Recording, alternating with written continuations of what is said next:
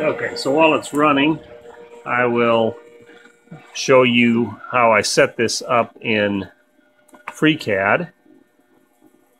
I have my pawn object, which I scaled to fit within the stock that I've got. And I've got a couple of macros here. And the first one, when I run it, takes the pawn and creates a plane shape like this, limited by the z distance of the part and the x distance, and then it just creates the plane. And then it does the offsetting on the plane using the line offset method, and that produces a shape like this. Let me turn off the... So it's a set of wires like that, which can then be turned into a path for the roughing step.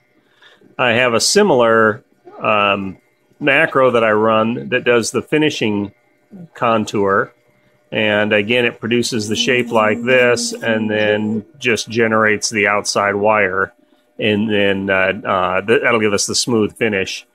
And then I generate a path from that.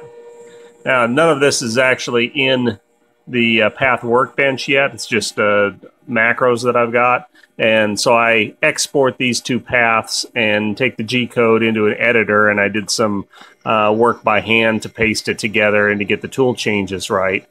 But at that point, I can load it into Linux CNC and actually run it. These lines that you see here and here are a couple of additional commands that I hand-coded to do the parting moves. This one cuts off the part at the end, and this one basically does a parting move at the beginning to make sure that our touch-off point is the top of the part. And that's all there is to it.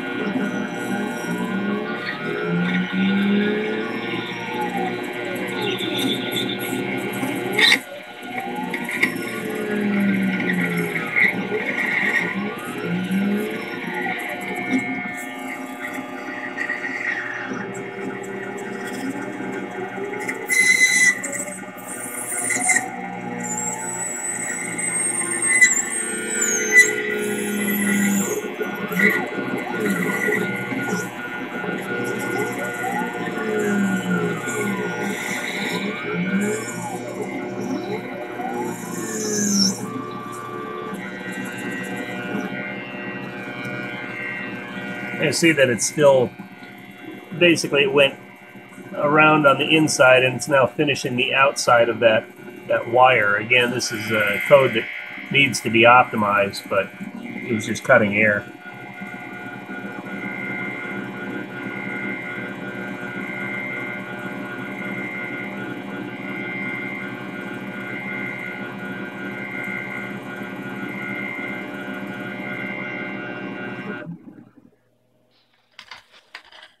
And we'll do a tool change.